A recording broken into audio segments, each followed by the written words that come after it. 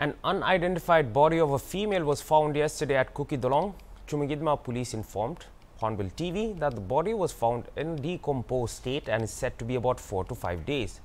The body was found behind a hardware shop near Kukidolong petrol pump by a person around 5 p.m. yesterday while collecting feed for livestock, and informed police at around 6 p.m. It was also informed that the body was found face down on the ground and naked. Police was still at the crime scene while Hornbill TV spoke to them. Doctors and magistrates have been informed to ascertain the cause of death.